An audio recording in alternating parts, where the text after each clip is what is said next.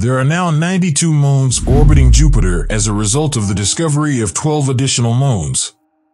For this, now Jupiter is a planet with the greatest number of natural satellites in our solar system. How were these moons found, and what names will be given to them? Let's investigate.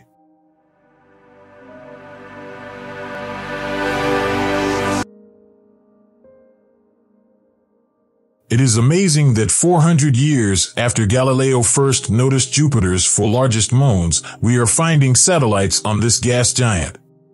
Yet in truth, Jupiter is a planet that has always astounded scientists with the great variety of objects orbiting it, including thousands of Trojan asteroids, artificial satellites larger than planets, such as Ganymede, and a ring of asteroids that cannot be seen with telescopes. It is to be expected that we will occasionally find brand new bodies orbiting this gigantic giant. A team from the Carnegie Institute for Science in Washington, D.C., led by astronomer Scott Shepard, discovered the new satellites in March 2017. Together with the Victor M. Blanco telescopes on Cerro Tololo and the Magellan telescope, all of which are situated in Chile's Atacama Desert, the finding was made using the Subaru telescope, which is situated in Hawaii. A new 570-megapixel camera dubbed DE-CAM was added to the Victor Blanco telescope in 2012, allowing for the observation of very dim celestial objects like asteroids or the natural satellites revolving around massive planets like Jupiter. Shepard originally noticed the moons while searching for the fictitious planet 9, which is thought to exist beyond Pluto. Shepard noticed an object passing in front of the telescope while looking for the elusive Planet 9, however it was actually a much smaller and nearer object than Planet 9.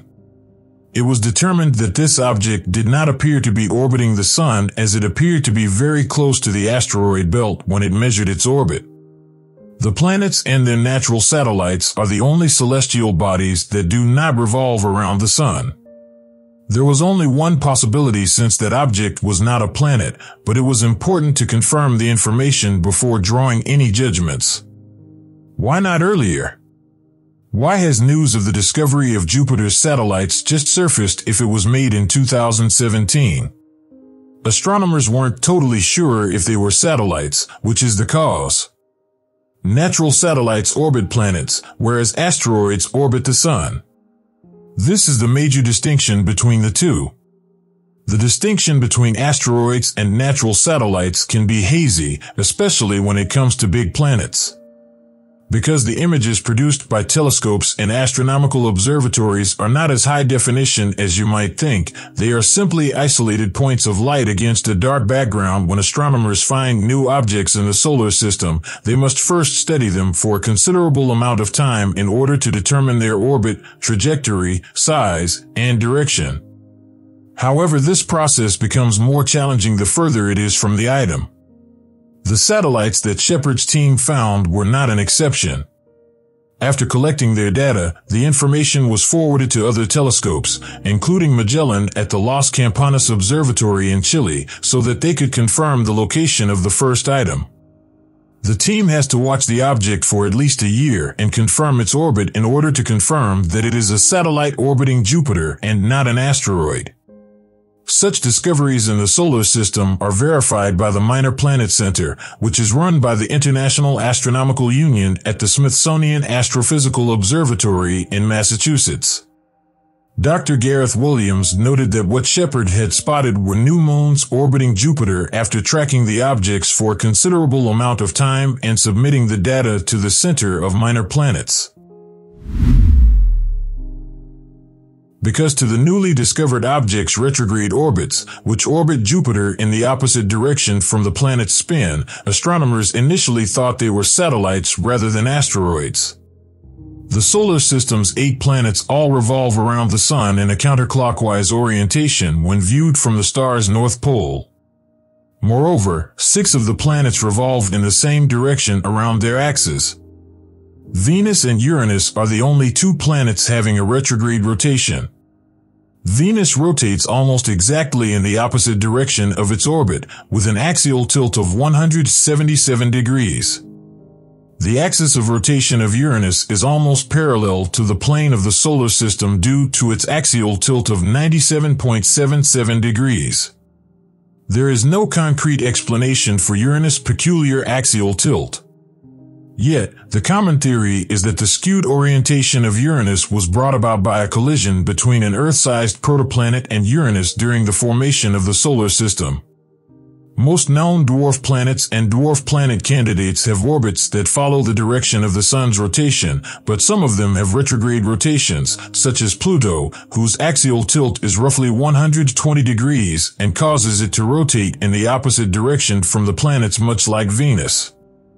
Natural satellites in the solar system typically orbit in the same direction as their host planets and have prograde orbits, while numerous moons the size of asteroid often have retrograde orbits. Because small satellites often form through gravitational capture, the planets did not initially have these satellites. A passing asteroid eventually became gravitationally imprisoned and continued to orbit that planet. Many asteroids that become moons have a retrograde orbit in relation to the planet because the asteroid can enter the planet's gravitational field from any angle. With the exception of Triton, the biggest moon of Neptune, which is the only naturally occurring satellite so huge that it has this type of orbit, all retrograde satellites in the solar system are minuscule. Triton, according to astronomers, was once a dwarf planet similar to Pluto before it entered Neptune's gravitational field and became imprisoned as a natural satellite. While uncommon, asteroids can occasionally orbit the Sun in a reverse direction. This kind of orbit is possible for comets. The most famous example is the orbit of the Halley's Comet. Given that many asteroids that have reached Jupiter's orbit are unable to depart and continue to orbit the planet in a retrograde orbit, the fact that 9 of the planet's newly discovered moons have this sort of orbit provides us an idea of how strong Jupiter's gravitational field is. The fact that they are typically stationed extremely distant from the Earth and are quite small is another trait that retrograde orbit satellites have in common. For instance, Jupiter's biggest satellites orbit the planet in the same general direction as its rotation. The smaller satellites are the last to be discussed because they are the furthest away due to their low mass and size, and they are where the satellites with retrograde orbits are found. The intriguing aspect of this is that, despite retrograde satellites orbiting in their own zone around Jupiter, there is one that eventually breaks the law because it circles in the vicinity of retrograde moons. Nonetheless, it orbits Jupiter in the same general direction that Jupiter rotates, much like the Galilean moons do. Scientists have given it the temporary name Valetudo because it is currently the only moon that has been observed to do this.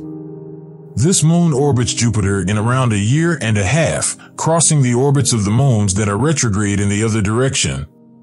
As a result, experts think there is a chance that this tiny weird ball would collide directly with one or more of Jupiter's satellites. This would be intriguing for science because head-on impacts would turn things into dust and be a previously unseen phenomenon. The fact that there are still many small moons in a variety of orbital groups shows that the collisions that gave rise to them took place after the period of planet formation. In that stage, the whirling disk of gas and dust that later gave rise to the planets was still around the Sun. The new moons were most affected by this disk of gas and dust due to their size, which ranged between 1 and 3 kilometers. According to the Carnegie Institute for Science, if these components had been present when Jupiter's earliest moons met to create the current moons, the small moons would have spiraled toward Jupiter due to the drag produced by the gas and dust. The moon's existence indicates that they most likely formed after this gas and dust dispersed, which suggests that asteroid impacts persisted much later than previously believed.